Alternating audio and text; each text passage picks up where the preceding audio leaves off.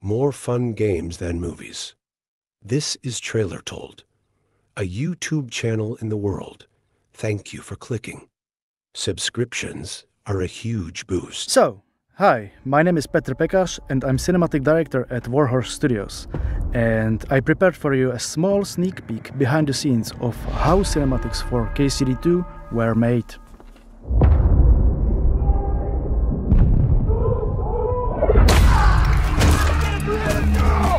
Story of KCD2 is epic and complex, but in the same time realistic and down to earth. So basically our main goal was to create cutscenes that will be telling this story in the same manner.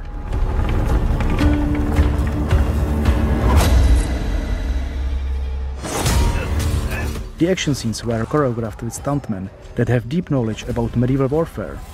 Not only fencing and shooting firearms, but also how medieval battlefields were organized. Every bit of the battlefield was recorded and directed separately, while still maintaining the mood, the pacing and overall timing of the scene to create this illusion of grand, crowded assault. We really wanted the scenes to feel authentic and realistic and chaotic, but also militarily organized, so you can witness the most accurate depiction of medieval battlefield as we could do. One of our main focuses in cinematics is the atmosphere, because KCD2 is darker and more mature and complex, so we really stepped up with cinematic lighting, the weather effects and composition, but also with our sound effects and atmospheres. We really want you as a player to feel present in this realistic medieval environment.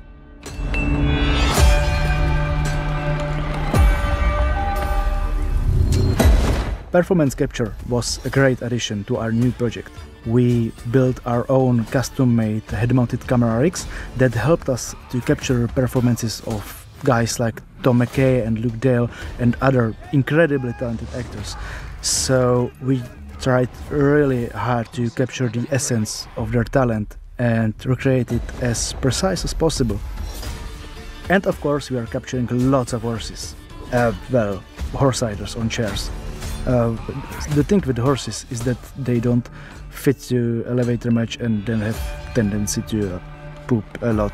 So yeah.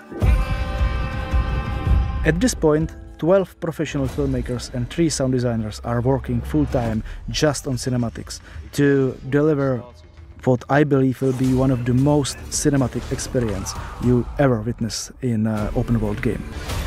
I will just say I hope you will enjoy it. Keep your eye on updates and more videos like this one, and cheers! Amen.